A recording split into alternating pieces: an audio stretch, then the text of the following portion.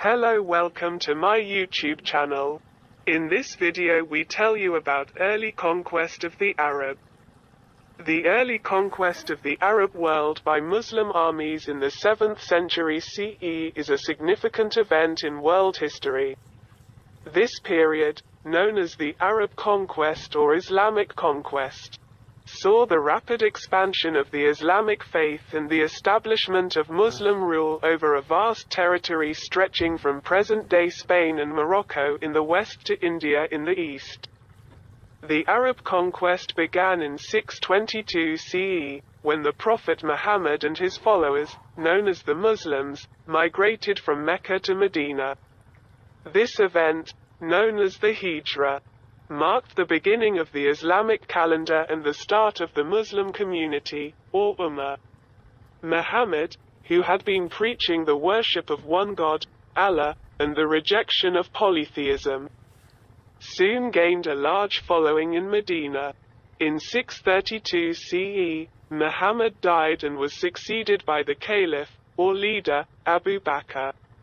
Under Abu Bakr's leadership, Muslim armies began a series of conquests that would eventually bring the entire Arabian Peninsula under Muslim rule.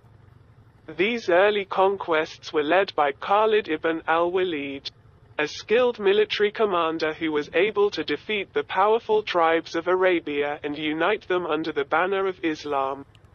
The Arab conquest continued with the capture of Jerusalem in 638 CE.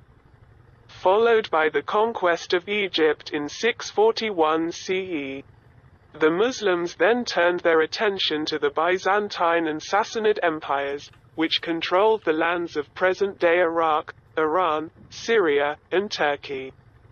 These empires, weakened by decades of war, were no match for the Muslim armies, and by 644 CE, the Byzantine and Sassanid empires had both fallen to the Muslims.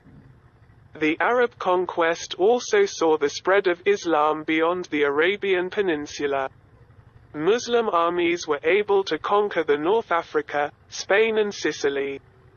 The Arab conquest was a significant event in world history, as it marked the beginning of the spread of Islam and the establishment of Muslim rule over a vast territory stretching from Spain to India.